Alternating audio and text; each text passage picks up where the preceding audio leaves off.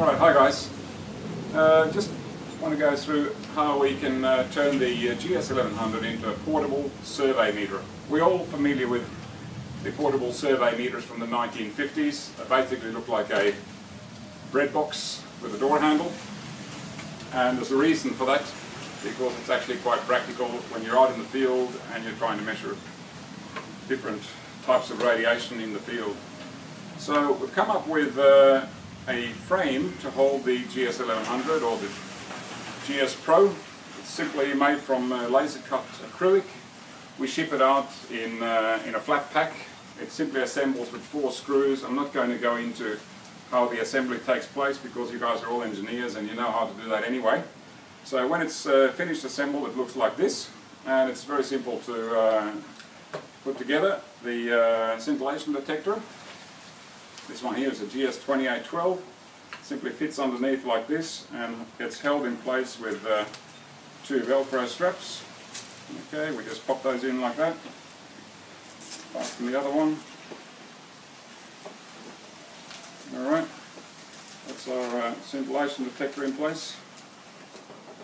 Flip it back over, and there we have a space inside the middle here for the GS-1100, and we have some space at the front here for the USB battery. So the first thing we're going to do is put the cables in, because they sit nicely alongside the GS-1100 here. This is the audio cable. It goes in here with a jack plug. Then we have the little USB power supply with a shortened USB cable. Simply pop that through here, and that sits nicely along the side there, and it's held in place with a little Velcro dot. And the GS-1100 or the GS Pro, they're both the same size. They fit in right in the middle there, held in place. Alright, so we now have the GS-1100 in place in the middle here. We have the USB battery at the front here, and all we need to do is connect the cables at the back. USB cable goes in there, the audio cable pops in there, and then we use a short piece of BNC to BNC. One goes on the detector and the other one on the GS-1100. Alright, and the iPhone simply is held in place by 2 rubber strips, and it pushes nicely into the middle there and sits firmly, and the audio plug then goes into the jack here. If I only put it the right way around, it would help. There we go, that's better. And there we go. And this little blue part hanging out here, which you might see, that's the trimming for the volume of the iPhone, as the GS-Walkabout requires a little bit of adjustment to the volume. So there you go, there's your portable survey meter. You tell me, which one looks more cool? So now setting up the GS-Walkabout with GS-Walkabout is pretty straightforward. Your USB battery powers your GS-1100. Just simply switch it on to 700 volts. Turn in your iPhone and turn on GS-Walkabout. Now if you look at GS-Walkabout, there is in the settings, there is actually a GS-1100 option. You can choose that, and it's pretty much going to be the right settings. The only thing which will be needed is a little bit of adjustment to the volume. So now we have essentially a portable isotope identifier. It's really convenient, it's easy to carry, and we're getting a count rate there now. Let me just check that out. It's all set up.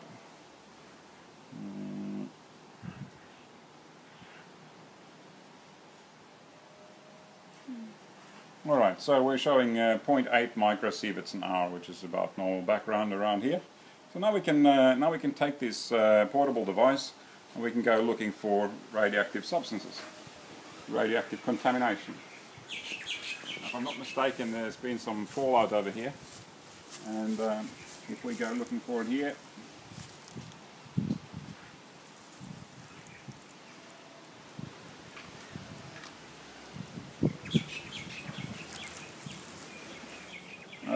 we see the count rate going up quite dramatically here, and I'm sure there's something here somewhere. As you can see here, count rate's increasing quite dramatically. And sure enough, oh yes, there's a little source here from Spectrum Techniques.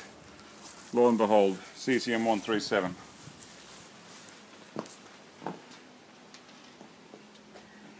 Now if we flick across to the spectrum here. Some reflection in the background. Yeah, we can maybe hold it at a better angle there. We can see the cesium-137 peak coming up quite nicely there. It's amazing how quickly it comes up. If we actually reset that now, you can see how quickly the spectrum forms. So you truly have a portable isotope identifier. And simply by using the isotope identifier on the side here, you can move your finger and you can see that we're on 662 keV, which means that what we found is cesium-137. Thanks for watching.